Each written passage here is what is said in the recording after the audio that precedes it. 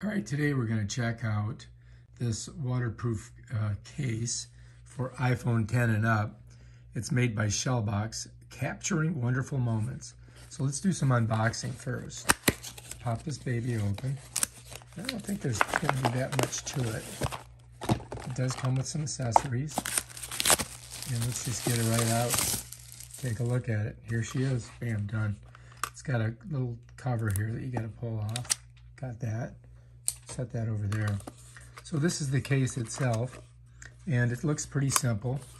There's a number of catches all the way around. These yellow or these orange.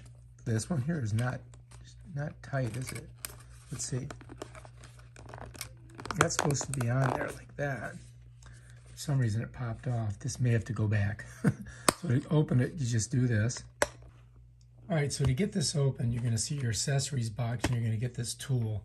It says open on it. You need this to open this thing. You put it in here, and it just pops. Without this, you're not going to get this open because they are on there hard. I tried an Apple tool, and it did not work. Once that's done, you can come to the corners, because if it's got a seal on it, it's because of the... oh, that pops off like that. Bam, done. And this thing came out. It's got a warning. Double check everything. Study the instruction book. Make sure you water test it correctly. Install the device in the case, and ensure all ports and seams are tightly closed. Okay, we got that. All right, so that's how you get the thing apart. And to put your iPhone in, you've got this thing over here. This doohickey here, and you can use this to move this, you see. So this tool is invaluable. You're going to need it, all right, to put everything together. So anyway, you slide your iPhone in there, you smush this over, and then you close it all up. So we're going to try that right now. All right, so to put the camera in, you want to have this facing forward. You have to slide this up, and you're going to slide the camera to this side. So it's going to go all the way over like that, and then you just set her down. It should set right in there. And this right here, I've already got it set there, but if you need it to change it, you know, if your camera was bigger, you could do it like that, and you could do it like that. So that keeps the camera in place. So you know, the way this button up here is how you turn it on, and what it does is it presses right up against the up volume there. You see that? All right, now, so we've got it set, and we want to get the screen, not the screen, but this on. And you'll notice there's rubber all the way around this. And there's a track right here that goes all the way around that. So what you have to do is make sure that you've got these indentations in the right spot. So if I did it like that, that's no good. So we got to flip it over. And now these are even, right? So I can push it down. I can pull this and squeeze it over. Pull this, squeeze it over. Pull this and squeeze it over, and we get these.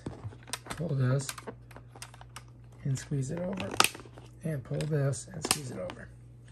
And we got one last one over here, and there we go. All right, now we're good. All right, so now it's locked in there. It's ready to go. You notice I already had this on. I'm going to show you how to put this on later in the video, because I had to go back and redo the whole thing. So there's a couple ways. This right here is a touch screen, so you can go like that, and it will work, but it's not super responsive. Or you can go like this, and it turns on, or you can turn it off.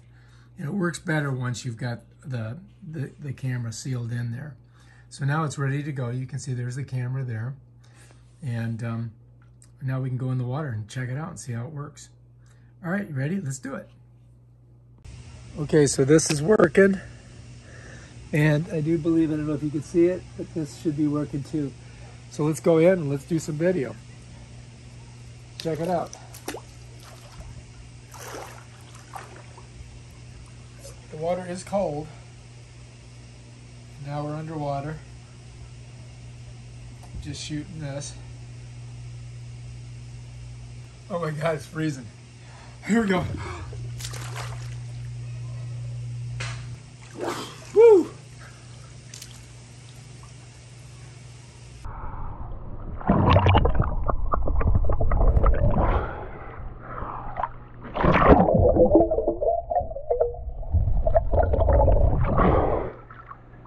That's it.